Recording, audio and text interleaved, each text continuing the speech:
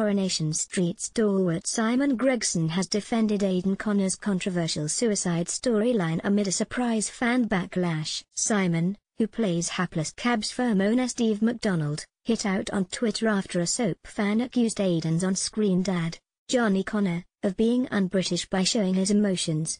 In his messages on the social media site, he slammed the character, played by Richard Hawley, for wailing and crying when he discovered Aidan, played by Shane Ward, had taken his own life and left a suicide note. Dramatic scenes aired on ITV this week showed Johnny completely break down and giving his rather negative take on the action. The View wrote, "Corrie may have handled Aidan's death sensitively, but I cannot stand all the wailing and crying by Johnny. So un-British and the sort of behavior we have come to expect from in particular Arab countries." He rounded off with the summary, "Definitely over-the-top acting." After spotting the post on his feed, Simon, 43, lashed out.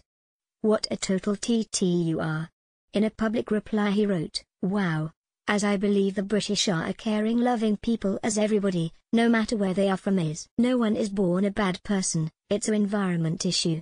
Simon was flooded with messages of support from his followers for his decision to speak out. Meanwhile, soap star Richard recently spoke out about how close the plotline was to his own heart, perhaps adding to the raw emotion portrayed on screen. Corrie boss Kate Totes had penned the hard-hitting plot for the factory boss exit to raise awareness of statistics which show 84 males every week in the UK take their own lives. Speaking on Wednesday's Lorraine, Richard admitted, "I have had experience of this storyline, almost the exact same storyline, a number of times. Everyone wanted to do this because it's incredibly powerful and try to make a difference with it. And we have had experience of it at Coronation Street too."